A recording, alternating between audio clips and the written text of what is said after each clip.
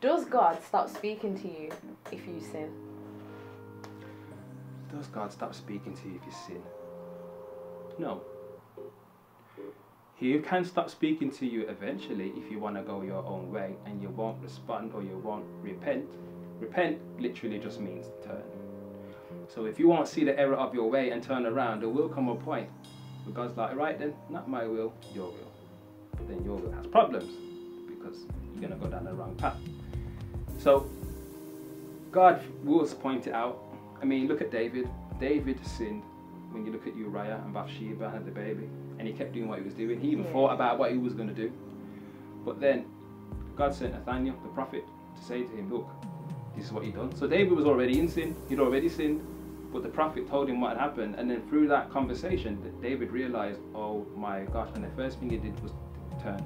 But the question is, if you sin, will God stop speaking to you? Well, no, because in that instance, he didn't. He didn't.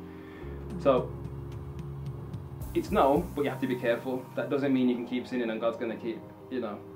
God's merciful, but he's not stupid. Yeah. Put it that way. He's not an idiot or could be taken for a ride. So he will keep speaking to a point, and then you really got to make up your mind and make your decision.